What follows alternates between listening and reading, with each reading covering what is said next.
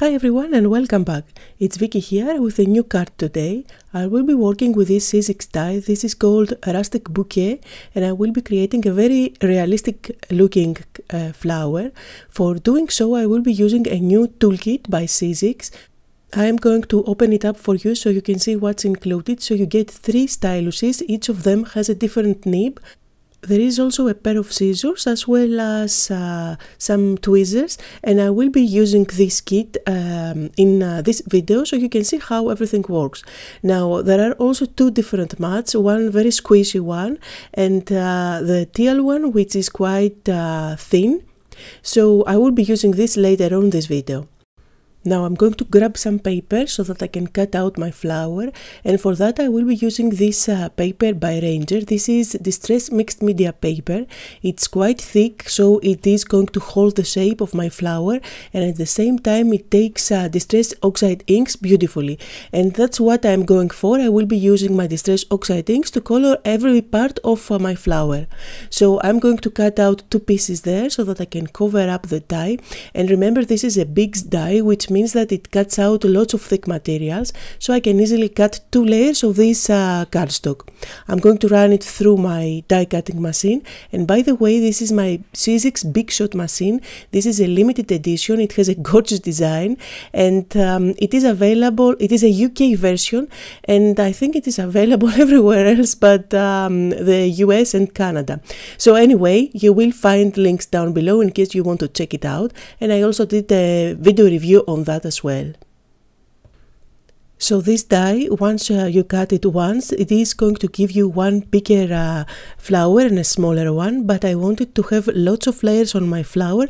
That's why I cut out everything twice, so I end up having 2 leaves and 4 different flowers, as well as 2 centers, which of course I'm going to use only one.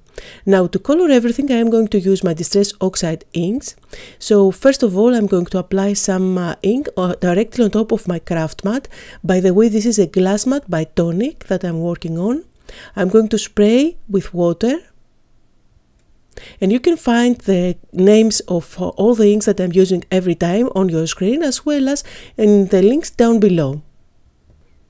Now I'm going to use the center and just dip it in my ink there. And since I had 2 centers cut out, I decided to go for the second one as well. You never know, maybe I will mess up with the first one and the second one will come in handy. I'm leaving these centers to dry, and I will move on a clean area of my glass mat, and this time I'm going to use these 3 colors.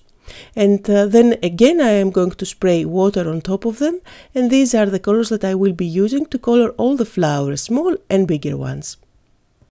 Now notice that as I'm working on my flowers I haven't cleaned the area with the yellow and orange ink, and that's because I want to dip those centers one more time when everything is dry, and that's exactly what I will be doing with those flowers as well. So just dip it once, let everything dry, and then dip again. If I keep dipping again and again before the first layer dries, then all I'm going to do is to just mix the colors, and I will not end up with that beautiful variation and depth that I am going for.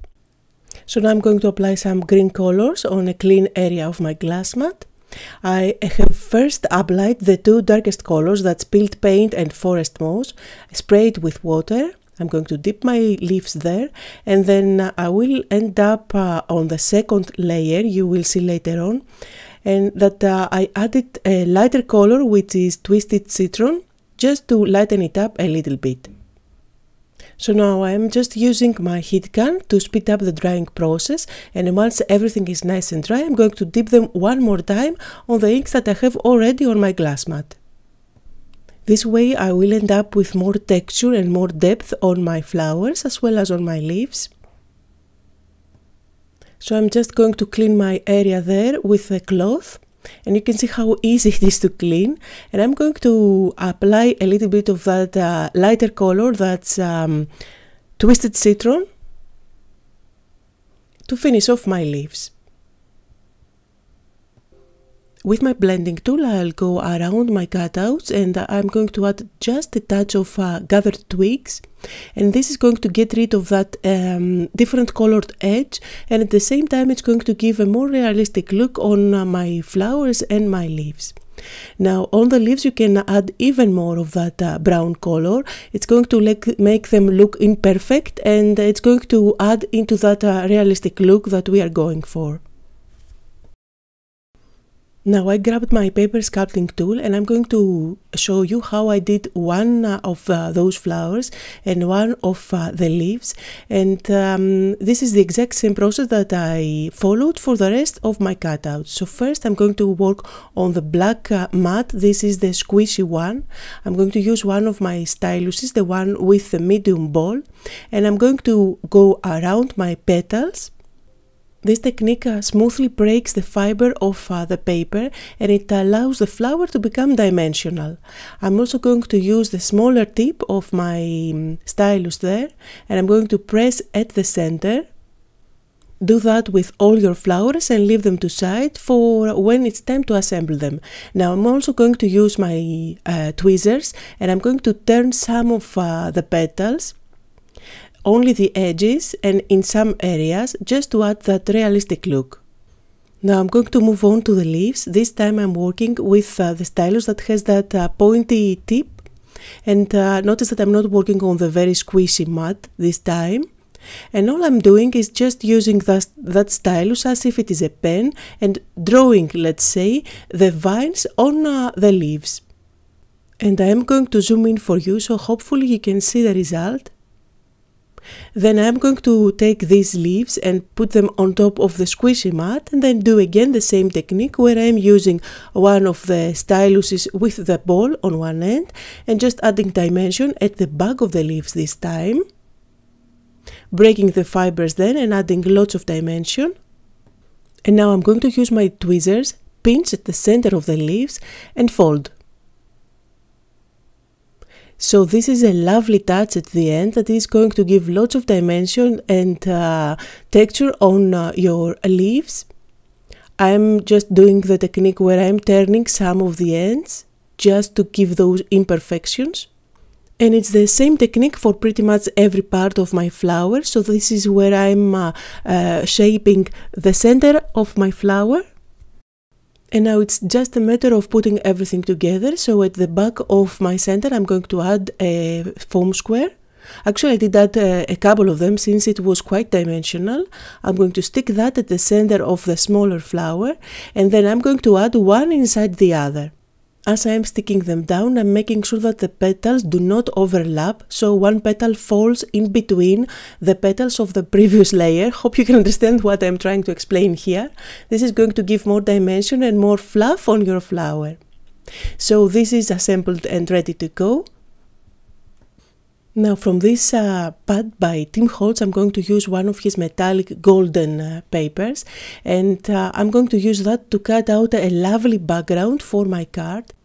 Now these dies are designed by Sizzix UK, which means that most of the dies that I'm working with today are not available in the US and Canada. However, don't despair, there are so similar dies over your part of the world by Sizzix, which I am going to make sure to link them down below as my suggestions if you want to go with this look on your card.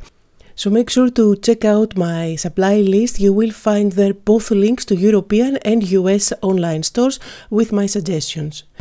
Now my card base is going to be a Kraft colored cardstock that's 4 1/4 by 5 1/2, and I have also cut out an off-white cardstock that's slightly smaller than the standard card. I used my Tim Holtz distresser to distress the edges, as you can see, a lovely technique that I haven't done for so long. I remember back in the days I used to do that a lot. Now I'm going to add a little bit of gathered twigs on my craft mat, and with a brush I'm going to add some splashes on my panel just to distress it a little bit more, and so that it's not as white. I think that it adds a lot to the look that I'm going for. Now it's time to assemble my card. I'm using my Nuvo Deluxe white glue at the back of my elements to stick everything down. I love this glue just because it's not very wet, which means that it's not going to buckle your paper when you apply it on top of it. It dries really quickly. And at the same time, you do have that few seconds to move your elements around if you're not happy with how they are stuck on top. So now I have glued down my flower. Now I'm going to decide where all those leaves are going to go. It's a very versatile design and it can be used for pretty much any occasion, depending on the sentiment that you decide to go with.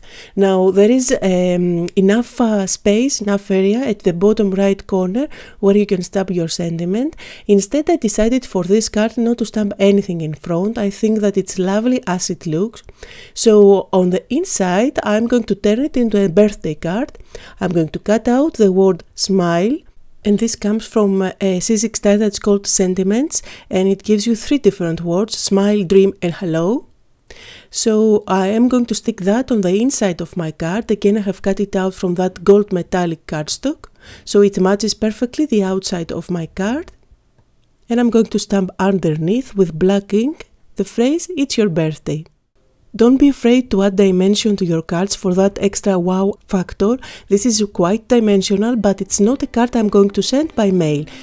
I made this card especially for a dear friend of mine. I'm going to hand it out to her along with her birthday gift. And I can tell for sure that this would be a lovely Mother's Day card. So that was the card for today. I hope you had fun, you got inspired. Make sure to leave me a comment, and if you haven't subscribed to my videos already, make sure to do so. Thank you all for watching, and I'll see you next time.